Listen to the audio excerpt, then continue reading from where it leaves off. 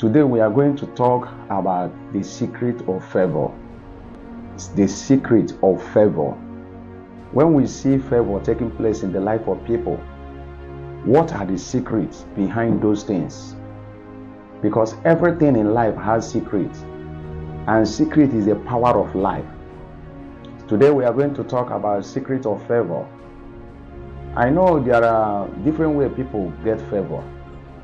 Satan can favor a man, and God can also favor a man. That is why I don't want to use any earthly human being to give an example of my today ministration. I want to use people in the Bible that the Bible have already proved that God was the one that prospered them. We are going to use them for example today.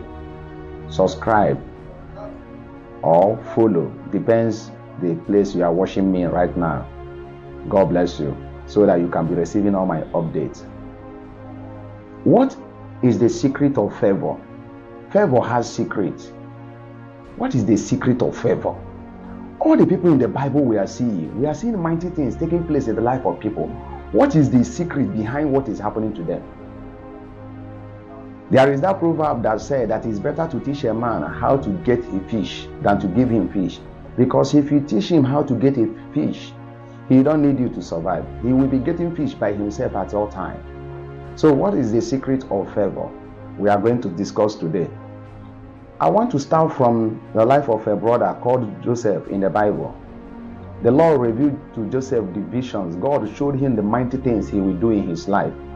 And Joseph woke up from his dream. He don't know how those things will come to pass.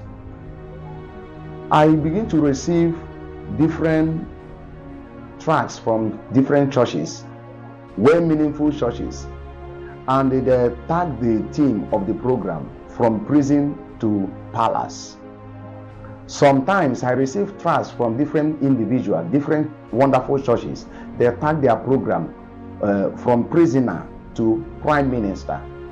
It's talking about a man called Joseph, and that is why I want to use Joseph today to explain the secret behind the favor the Lord showed to Joseph.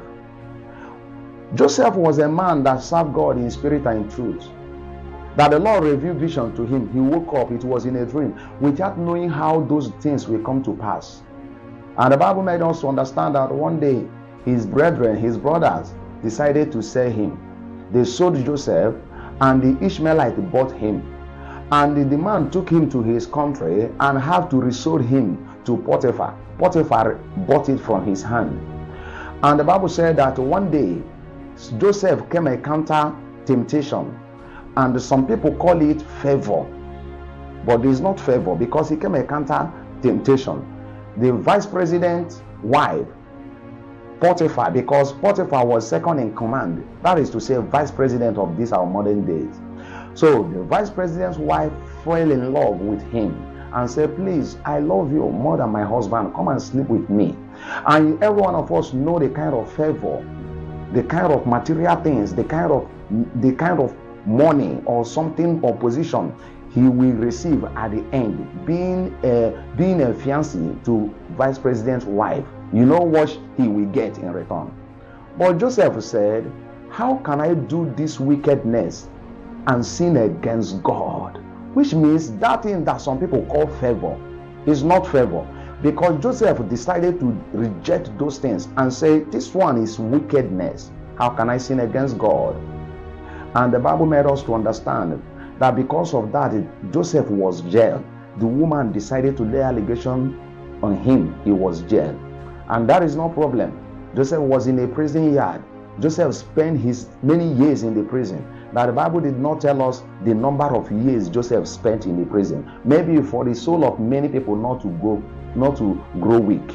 And then after that, Joseph stayed in the prison yard for many days. After explaining the dream to two people in the prison yard, he said to them, please, when you come out, remember me. And these people came out, they forgot him. And the Bible now told us that they came out, they forgot Joseph for more 2 years.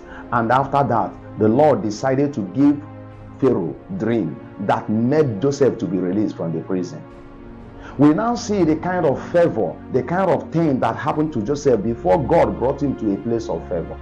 So what is the secret that made Joseph to be blessed? Is a secret of faithfulness and the fear of God.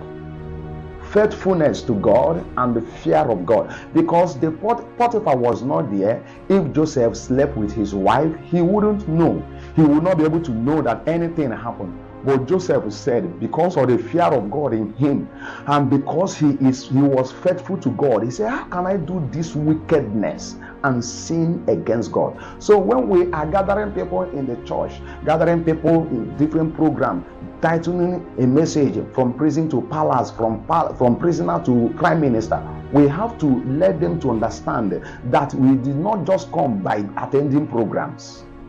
From prison to palace will never happen because a man just attend program, or because a man just attend a service, or because a man attended one particular meeting in the church. Or sometimes they say, oh, after this program, the Lord will take you to palace. I believe miracle. I believe God. But we must understand that the secret behind all the favor that Joseph experienced was faithfulness. That in fact, he had to endure for many times, for a long time, for that favor to be activated. Faithfulness unto God and the fear of God. Any man that is faithful to God, any man that is faithful to God, any man that have fear of God in him, will activate favor of God. A man that have fear of God inside him will naturally activate that favor of God. So if you need a favor of God, just like Joseph experienced it, you have to be faithful to God. You have to have fear of God in you. Even another brothers in the Bible called Shadrach, Meshach, and Abednego, they were promoted in the kingdom, and we know what they went through. Faithfulness and fear of God also was the secret of Shadrach, Meshach, and Abednego promotion in the kingdom. They said, how can we bow down to a molten image? That is fear of God. We cannot bow down to a molten image. We choose to die. That is fear of God. And they say, oh, even though we die inside fire, we don't care. That is faithfulness. They say, oh, we must remain faithful to God. We must obey what God said. We will not do because of anything that is happening to us and decided to sin against God. We will not allow my situation to make me to sin against God. Neither will I do because of what I am going through and I sin against God. I must be faithful. Even when people are laughing at me, when people are mocking me, I must be faithful. These kind of people are the ones that activate that favor naturally. They activate the favor of God. A man can activate this favor when you understand the power of faithfulness and the power of fear of God. If you can fear God and you are faithful to God, you will supernaturally activate favor of God. I am praying that the Lord God Almighty will give you favor. You will be faithful to God.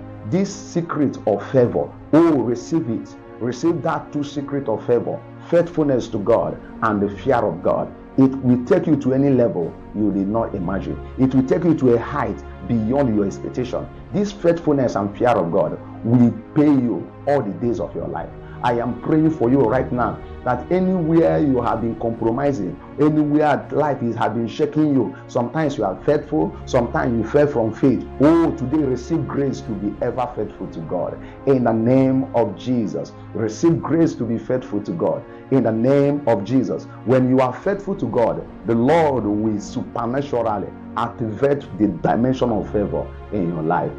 May the blessings of God rest upon you. Don't forget to subscribe to my channel and also follow me on my Facebook. See you next time, and bye for now.